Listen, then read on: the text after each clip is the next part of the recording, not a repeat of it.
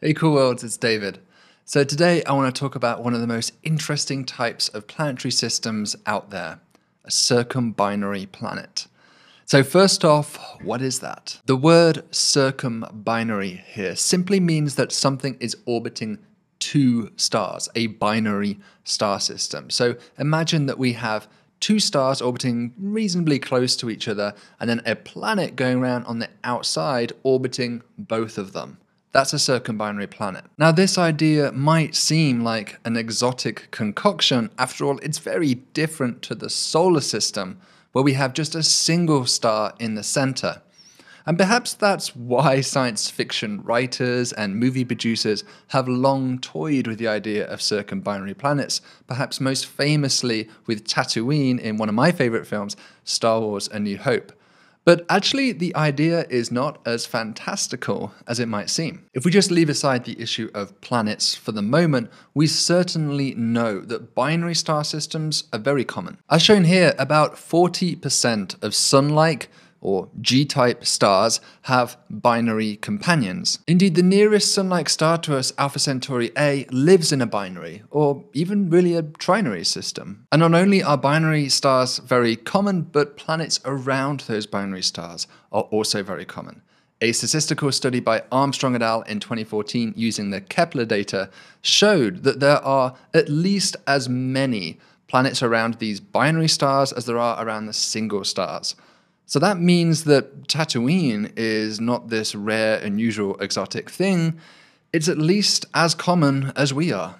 Despite this, circumbinary planets definitely give astronomers some headaches. If we have just a single body, be it a planet or a star, orbiting another body, the orbit precisely follows Johannes Kepler's laws of planetary motion, and that's because you can analytically solve for the orbital path just by using Newton's laws of gravity. So the orbit is like clockwork, perfectly predictable and stable, and we like that as physicists. But introduce a third body into the mix and the mathematics explodes.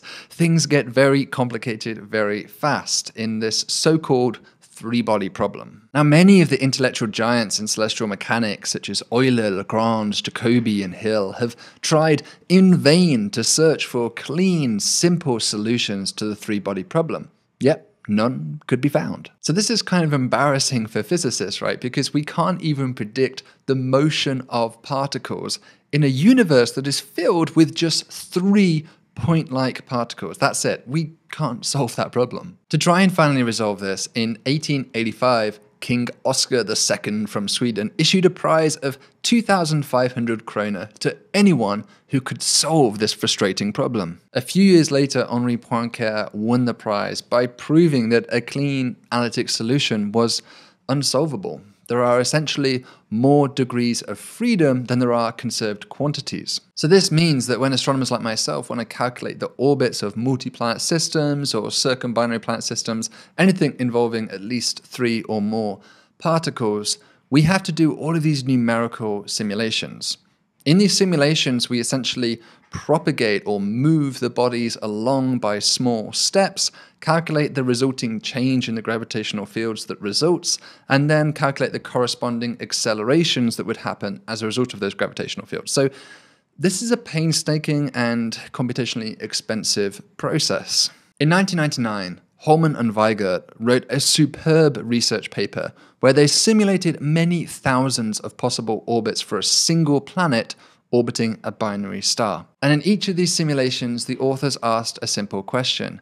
After many thousands of years of simulating these orbits, was the planet at the end of the day stable and more or less in the same type of orbit, or did it end up crashed into the planet or ejected from the star system as a result of the gravitational torque by the binary star system? So for example, you can see the overlaid path of a stable planet here after many orbits around the orange and red stars comprising the binary. Now the orbit does move around a little, but it doesn't end up crashing into anything or flying out of the system. By moving the planet just a little bit closer to the binary at the start of the simulation, the planetary orbit becomes excited and eventually gets ejected altogether from the system. Now, after running thousands of different configurations, Holman and Weiger realized that there existed a critical distance at which the planetary orbit was stable or unstable. So pass interior to this critical distance, and the planet's fate was perilous. It would likely be ejected from the system. But stay outside this line and you'd be safe. The planet should survive for maybe billions of years. Now, this critical distance isn't just a universal number for all star systems. It depends on both the orbital eccentricity of the binary and also the mass ratio between the two stars in the binary. So it's a multi-dimensional quantity that we're looking at here. To figure out this dividing line, they essentially just took the battery of simulations and drew a line through the dividing boundary from the stable simulations, shown here in black, and the unstable simulations, which are shown here in white. So this cyan line seems to roughly trace out the critical boundary. I should also add here that the mass ratio of the binary has been fixed so that we can more easily visualize the trends. That paper was a major breakthrough, evidenced by the fact it's been cited over 500 times, which, trust me, that's a lot. We use this law all the time to get a sense as to how perilous the orbits of newly discovered circumbinary planets are, and remarkably, many of the circumbinary planets discovered by Kepler, at least, seem to live rather close to this line of critical stability. But let's look at the plot again. Okay, the cyan line does a decent job, but clearly there is structure here which is not captured by this simple model. Islands of instability appear at specific points, which occur around the locations where the planet and the binary would be in what we would call a mean motion resonance. So, you might remember Chris Lam from an earlier video on this channel, and Chris had been applying neural networks to problems in exoplanetary science. So, you can guess where this is going. We kind of naturally wondered whether a neural network could perhaps capture these islands of instability and do a better job of predicting whether a circumbinary planet is stable or unstable. So technically the problem we're considering here would be called a supervised learning problem. And whenever you have that kind of problem, you first need to generate the training set. So these are examples that the machine will look at where it knows what the answer is. And hopefully by looking at many of these examples, it will be able to learn what the patterns are in the data. So the first step then for us was to use a numerical simulator to simulate the orbits of many thousands of different possible configurations for the binary star and the planet around that binary star. Altogether, we ran 10 million simulations where we varied the mass ratio of the binary, the eccentricity of the binary, and how far away the planet was away from the binary. And in each of those simulations, we propagated the motion of the planet for 10,000 planetary orbits, where the time step was set to be less than 1/10 of a planetary orbit. So altogether, there was over 1 trillion calculations in this work. Chris then coded up a deep neural network, which took this training set as an input. We actually held some of it aside as a holdout testing data set. And ultimately, after much fitting and regressing of the architecture of this deep network, we were finally able to capture these islands of instability that I showed you before. So this means that our deep neural network is able to outperform the accuracy of the simple cyan line that I showed you as produced by Holman and Weiger. So obviously back in 1999, deep neural networks weren't really a thing. That's probably why they weren't used. But hopefully this tool here is enabling the community to make more accurate predictions in the future.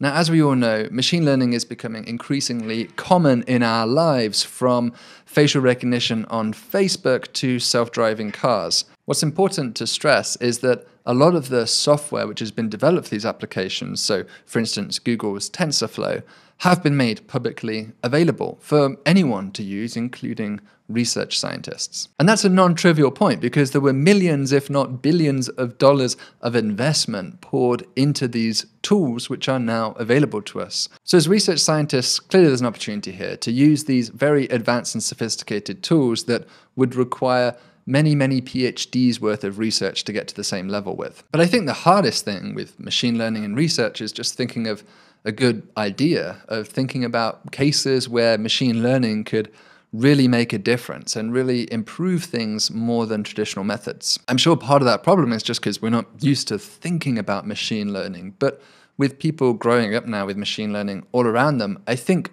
as a community, we'll probably get better at this as time goes on. So by now, Chris has actually published 2 papers with me on using neural networks to make predictions for exoplanetary science. And I think predictions is one of those areas where machine learning and deep neural networks are really powerful. So maybe we'll see more applications like that in the future. Just to update you, after Chris finished his degree here at Columbia University, he left to work in DC.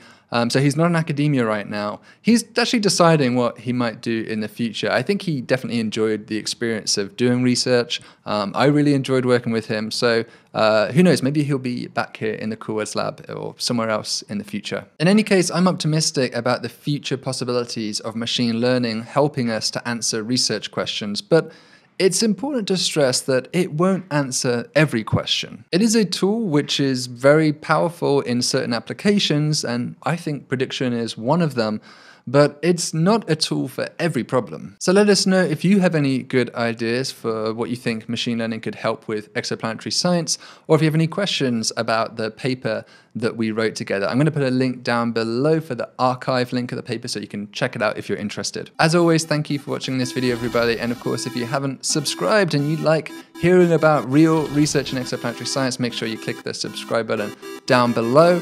Until the next video, everybody, stay thoughtful and stay curious.